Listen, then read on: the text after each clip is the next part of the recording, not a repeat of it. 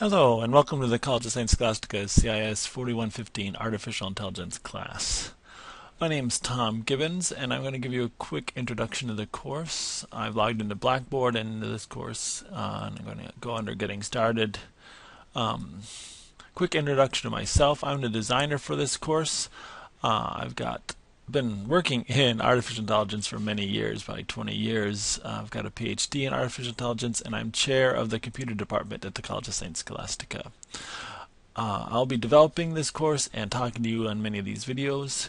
You'll also likely have an instructor for this course who will guide you through the day-to-day activities of the course. When you go under instructor information, you should see details for the instructor who is actually running the day-to-day course you are in. Let's look at the syllabus for this course. Just highlight a couple key components.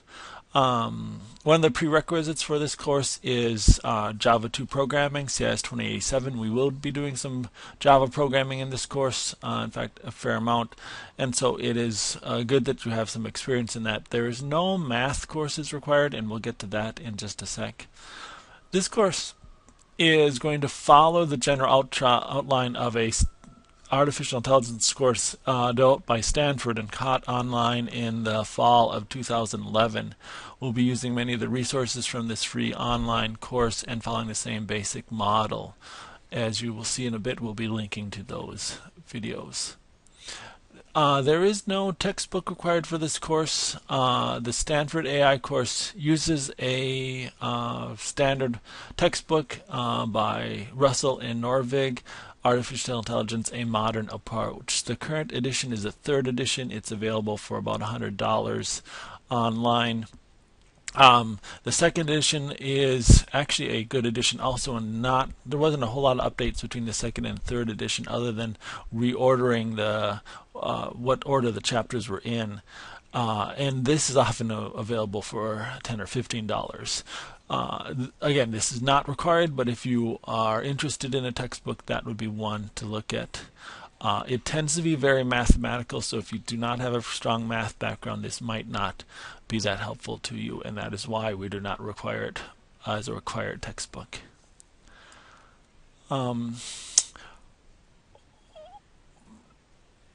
We'll list the assessment activities that you'll be required to do and expectations in the syllabus. Make sure you review those as well as the course policies as far as late homework and class participation here.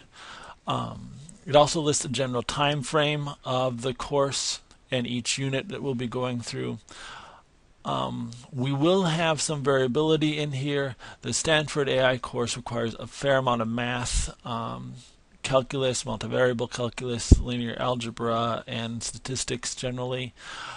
So at times when there is a fair amount of math, we'll give you two options: a math track where you can continue to go through the Stanford model and look at the mathematical aspects of that artificial intelligence, and a non-math track where we'll bring in some additional resources that do not require as much math and bring in some additional descriptions or explanations so you can understand key concepts without the mathematical equations that's used in some of the Stanford model.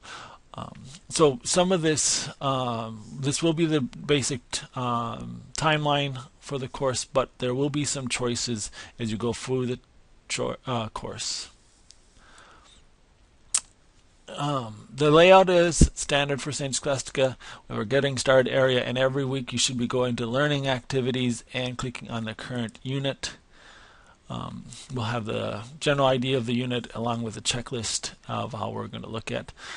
For this first week, two key components is introduce you to the Stanford AI class.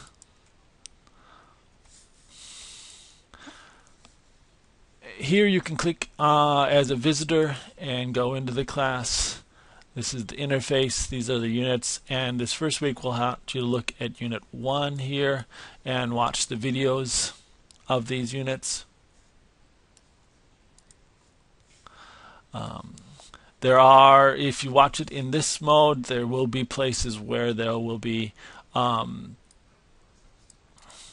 questions as part of the videos.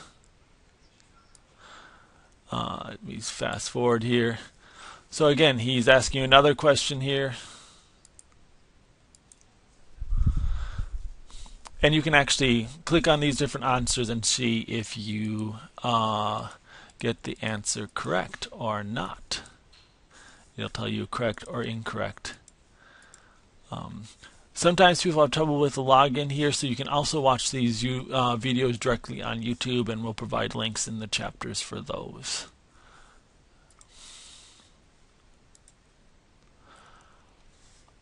We will be doing some Java programming, and this first week we'll want you to work on assignment 1, which is to program a simple virtual dog.